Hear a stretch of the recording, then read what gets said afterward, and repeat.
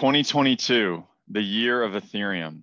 Welcome into the crypto bunker as we're going to talk about Ethereum and the reason why I believe 2022 is the biggest year for Ethereum in its history.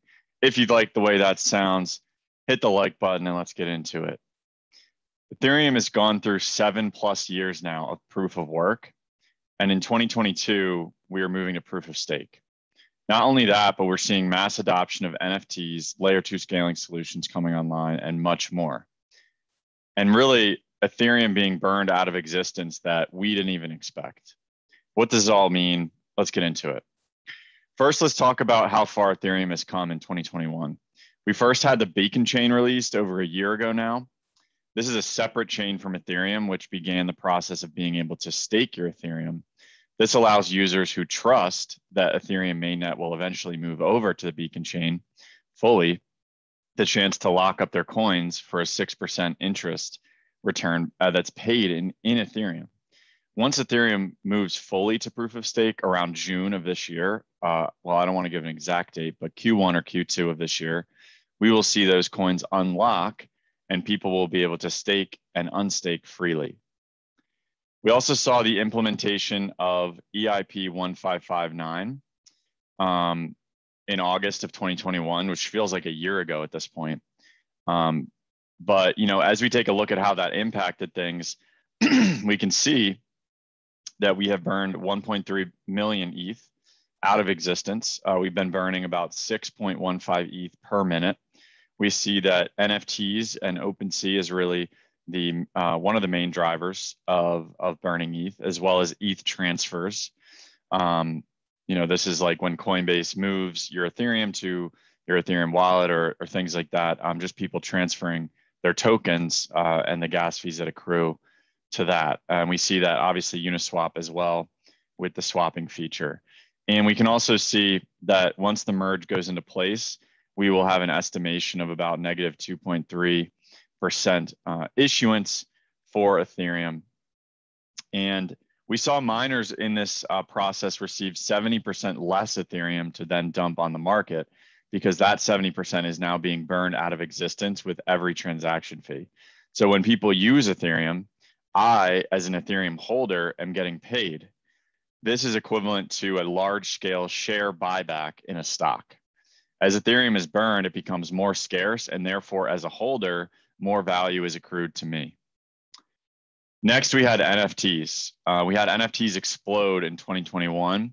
CryptoPunks, followed by Bored Ape Yacht Club. We had Cool Cats, Crypto Toads, Cyberkongs, Atom Bomb Squad, Stoner Cats, On-Chain Monkey, Smiles VRs, Dead Fellas, Women in Weapons, so many, Art Blocks, Fidenzas. All these NFTs priced in Ethereum. All these NFTs that we're going through priced in Ethereum. So this has really brought users into the Ethereum ecosystem and has continued to do so. And many celebrities have taken the plunge into NFTs. We're seeing just this Ethereum ecosystem sort of really take off through NFTs. We have celebrities such as Shaq, Steph Curry, Dennis Rodman, Jimmy Fallon, Eminem, Timberland, Jay-Z, Dave Chappelle recently, just to name a few. They're basically all in now. And the culture that NFTs has created has really swept through locker rooms and swept through the country in general. And I believe that this is bullish for Ethereum. Ethereum is now used to buy art at a worldwide auctions like Christie's and Sotheby's, and is listed next to other world currencies. Okay, so when we tried to buy the Constitution, you saw that it was priced for us. It was priced in Ethereum, and we were offering Ethereum while other people were offering USD. The yen, the different pounds, different currencies across the world, and ETH is now culture money in this sense. Another thing that we had was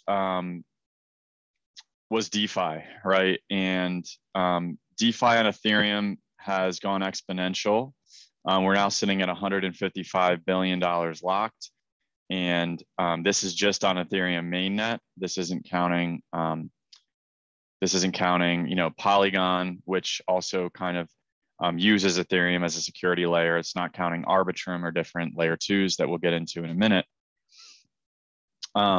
DeFi on Ethereum has just grown significantly over the past year and a half. And this is led by Curve, as we can see, Convex, MakerDAO, Wrapped Bitcoin. There's actually 1.4% of all of the Bitcoin in existence has been wrapped and is locked away in wrapped Bitcoin on the Ethereum mainnet. So if you want to be a Bitcoin maximalist, you have to understand that this is a large amount of Bitcoin that's locked in Ethereum. And so these are interoperable protocols, and it's time to end the maximalism of chains. And as you can see, going down the line, we have Compound, Aave, Uniswap, and many more here. Then we have other, layer twos solutions that are being built on Ethereum. Things like ZK Sync, Arbitrum, Optimism, Starkware. All these layer two solutions are built using Ethereum. So they take on similar security guarantees while also providing lower transaction fees and faster transactions. If we look at Arbitrum.io, for me, I use Arbitrum, and it's very easy process. You just go to your MetaMask wallet, and you would just bridge over. So you can see it says bridge into Arbitrum. Obviously, you need to connect your wallet and all that. That makes it easy for you. And it's really right now, it's a good time. It's only maybe like $25 to bridge over. And then you can use Sushi or Uniswap now, or different apps like Abracadabra Money to sort of play around. You could move your Ethereum to Abracadabra.money on Arbitrum, and then you could take a loan out in the stablecoin Magic Internet Money, which is MIM, and then you could farm with those tokens using the Curve LP pool on Curve Arbitrum. And it sounds a little crazy, but then you can stake it on Abracadabra.money, and you can earn 20% interest paid in spell. And the reason that I use Arbitrum is because I want to farm the Arbitrum token as well that possibly will come out. And so once we do get layer two solution tokens, which I think will happen in 2022, I think that will attract many more users to these layer two solutions, and that will inherently lead back to more Ethereum adoption, because these layer two solutions have to then settle back their transactions to Ethereum.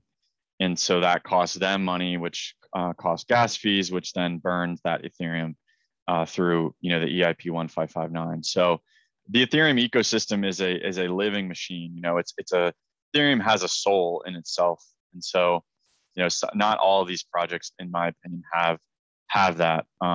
We see Starkware coming online. We see DYDX, Immutable X, different applications, so rare that are using Starkware, and Starkware relies on Ethereum for its settling back to the most secure network that they have. And we see MasterCard and Visa building on layer twos.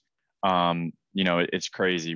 We're seeing them use consensus to then build possibly ZK rollups.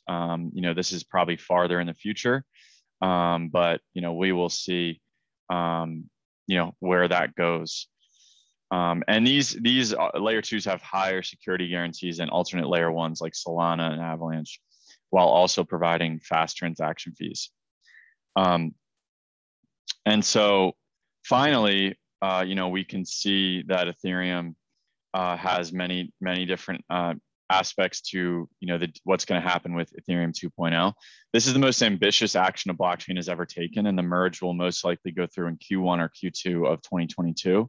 This will bring staking to the masses, will reduce carbon emissions of Ethereum by 99.9%. It will also complete the triple halving, which is the Ethereum supply crunch equivalent to 3 Bitcoin halvings. We will then have a -2 or more % issuance rate on Ethereum, the asset, meaning it will become more scarce by 2% every year until the price rises largely enough to create inflationary Ethereum issuance again, which I think will happen. So you will be able to really earn a risk-free rate of 6 to 10% paid in Ethereum, compounding most likely every week on a deflationary asset. And all of those factors are why this is Ethereum's coming out party. 2022 is the year of Ethereum. Well, let's get into the charts. We are starting to pump a little bit here. We did get a little bit rejected, I guess, in the last couple of minutes. But what I'm seeing is again just this wedge that's forming for Ethereum, and and this sort of what we're seeing is the potential of a squeeze here that we're seeing, and we're sort of breaking free of that a little bit right now, in my opinion. And so, what I believe the next run to possibly be would be around to like 4,500. Obviously, none of this, what I say, is financial advice on any of my videos, or this one. But, we're seeing this sort of wedge formation for Ethereum. And I really think that we sort of are, done potentially with this bottoming out process. I think January will be a big month. Looking at the bigger picture, we are sort of still in this, obviously, in this wedge that we're forming, this larger ascending wedge that we're forming for Ethereum. And, it's something that I think we could be stuck in for a little bit longer, to be honest. I don't expect us to really break free of this wedge for, maybe until even the end of next year, to be honest. Like, we could sort of just bounce around in this sort of way here, where we just bounce around until we finally break free. And I think that when we do break free, I'm looking at, again, I'm looking towards $20,000 Ethereum, in a major blow off top, maybe 30,000 to 50,000 by the end of next year. That's obviously, it sounds crazy, but I'm predicting somewhere around a 1,000% gain for Ethereum this year. I think that, again, like, we just have so many of these factors that are coming into play for Ethereum that I think will take hold. And we also want to look at the ETH to Bitcoin ratio, where we see we came up, and then we sort of we weren't able to test this fully. So it is possible that we come down and fully test this. I'm not sure though. I don't think we will. But if we're just sort of looking at this on a weekly time frame, we see that Ethereum has been bought here. People bought the ETH Bitcoin ratio dip here. As you can see, this is probably the end of the correction, because we're forming a dragonfly doji here, and that's a major bullish signal. And you can see the dip has been bought, and so I think next stop is around 0.1 for the ETH Bitcoin ratio, and I do believe that in 2022 that Ethereum will flip Bitcoin in market cap, which will mean that it outperforms it, as we can see, by double the price. And so if you look at the market cap here, probably double. So yeah, this looks good. Above 3,800 is where I would like to see the daily close for today, and I think that we will. I think traditional, during this correction, I've emphasized 4 different points, and I can go back and just kind of go over those with you guys. But I emphasized 4 different points, and if I can even go back, I know I've been tweeting a lot lately, and so I might not even be able to find the 4 different factors that I believe. But one of them was the options expiry on December 31st, and so that's out of the way now. I think one of the other ones was just hedge funds who were selling, who then who didn't basically want, they were taking tax losses. People were taking tax losses, and so I apologize for, I could probably just go through these without even having these having to look back at all these tweets and I'm probably making you dizzy at this point. But anyway, yeah, I think one of them was tax loss selling. So people who bought above these levels who were just like, okay, I'm going to take the tax loss. I'm going to jump right back in the beginning of January. We had the biggest option expiry of all time, which means that people were betting that by year end, these assets would be a certain price. And so the max pain for those people were to get washed out of those leveraged positions. We also had China, who was banning the use of derivatives on exchanges, centralized exchanges. So a lot of people were kicked out of those. And so there was a lot of unwinding from Chinese sellers as well.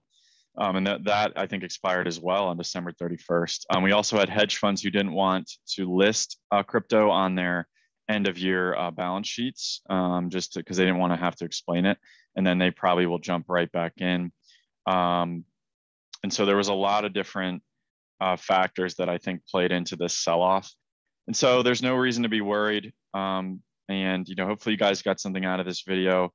And, comment below with your thoughts on Ethereum this year. Maybe some of your top picks for this year if you want to. That would really help the algorithm. And as well as liking the video and subscribing if you haven't. So hopefully you guys have a great 2022. And, let's get ready for great things for Ethereum here. And have a great day.